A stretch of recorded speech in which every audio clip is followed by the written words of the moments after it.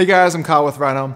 I want to share some tips with you guys about how to mount your slider to a tripod to get it off the ground, and then how to mount some fluid heads and ball heads on top of the slider to be able to position your camera and to be able to move it while you're sliding. So the most basic setup for mounting to a tripod, this is a pretty awesome Manfrotto tripod. You can get them for about 150, 200 bucks. Really recommend them.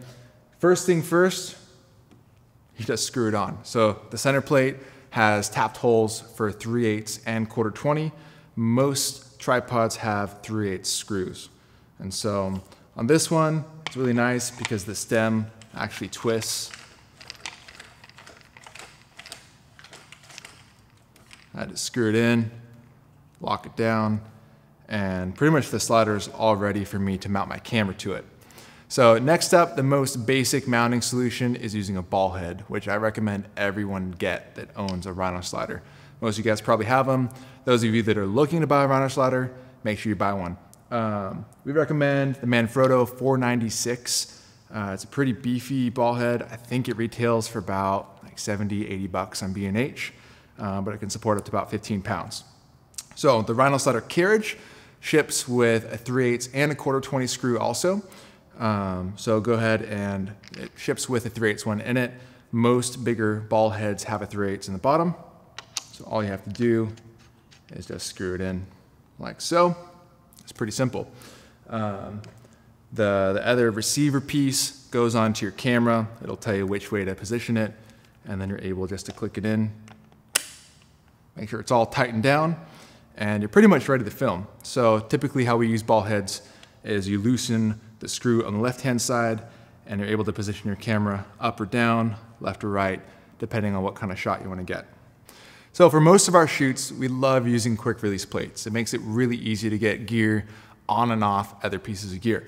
So what I have here is low profile Manfrotto 394 quick release plate.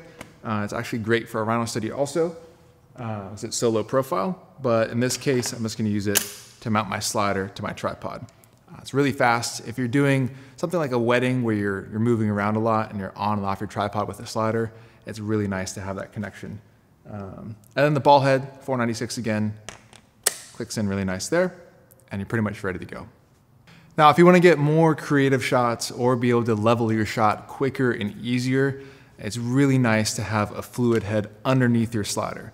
So essentially, a lot of fluid heads have a 3/8 inch flat base mount.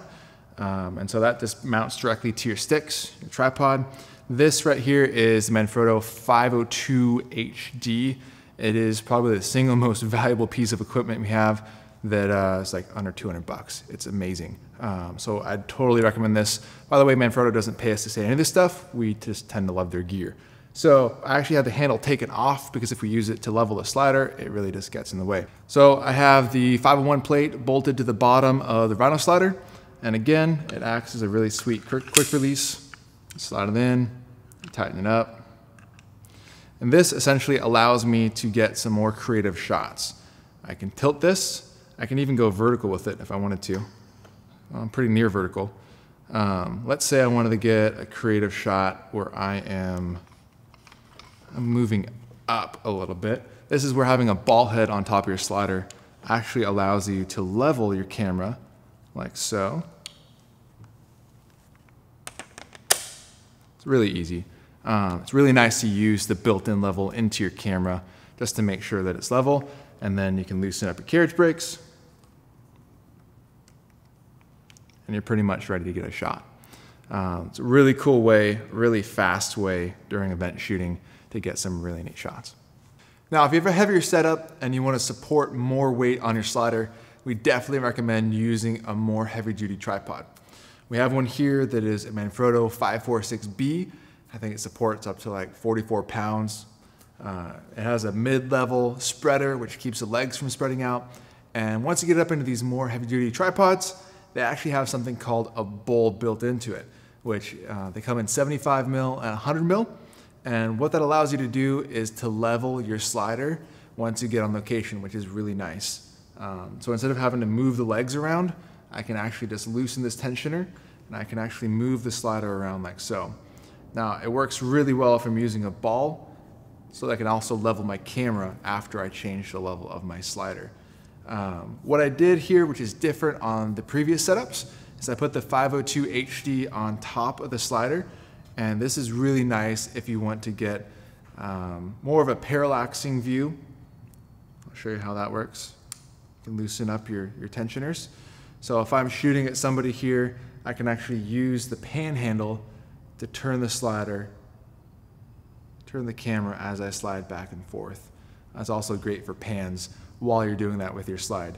It takes a bit of practice to be able to get it smooth, but it's definitely a really cool effect. Now, if you guys have any questions about how to mount your slider, the different tripods, different fluid heads and ball heads, quick releases, everything we covered, please email us at support@rhinocj.com. Thank you for watching.